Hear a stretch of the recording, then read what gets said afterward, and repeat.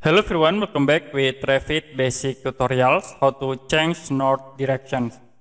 Okay, as example, I have this simple project, and you can see we have a north directions into this point.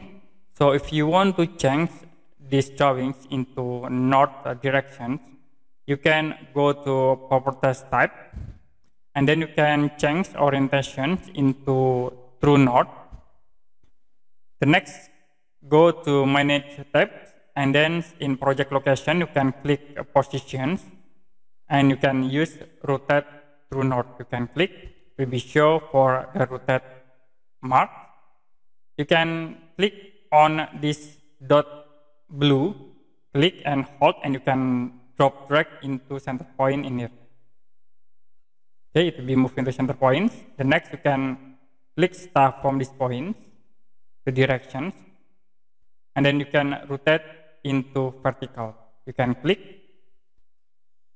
The object will be automatically change the north direction.